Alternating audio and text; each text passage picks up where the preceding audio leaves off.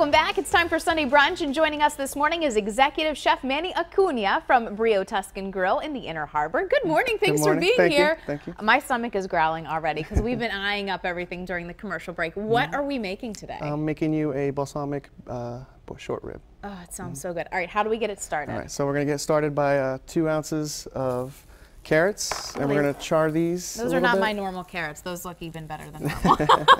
Yeah, so we're going to char them up a little bit. Okay. I'm going to come over here and grab our cauliflower puree and heat that up for us. See, I was going to say it's mashed potatoes, isn't it? It looks like it, yeah, absolutely. Well, that's how I hide things from my husband. I use cauliflower, and he doesn't even know it's not potato. It looks good. Okay, so we have that in a separate pan. So we're just going to heat this up a little bit more. Now, do you want to do that on a high heat? Yes, or? you want this on a high heat. Obviously, when you're heating that up, you want it at a low heat so it doesn't burn stuff. Gotta have separate pans. Yeah, gotcha. so we're going to add our butter basted mushrooms. Oh, I love those too. It almost looks like meat. I mean, I guess mushrooms have that effect though. Nice and hearty and earthy. Absolutely. It smells good already. Yep. So how long do we usually do that for? Just a couple minutes? Just a couple minutes just to get it, warming up. Get a little kick to it, Absolutely. Okay. So I'm going to add our veal demi here. Okay, so what's in that? This is pretty much a veal stock.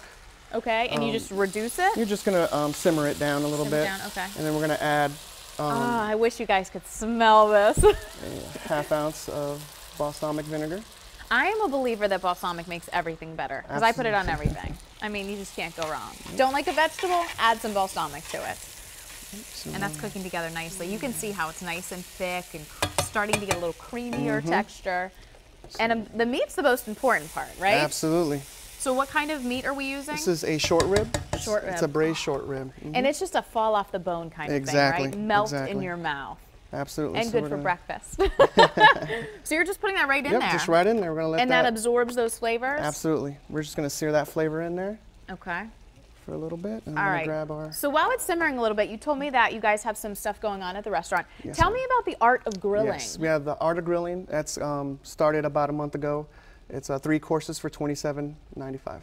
It just, anything with grilling, I feel like, especially in the summer, it just gets you going. Absolutely. And then happy hour specials as well. I mean, who doesn't like happy hour, right? Did you say happy hour? Perfect timing. Here we are. Some of the stuff's as low as $3.95. Absolutely. I got a good deal. $3.95, seriously?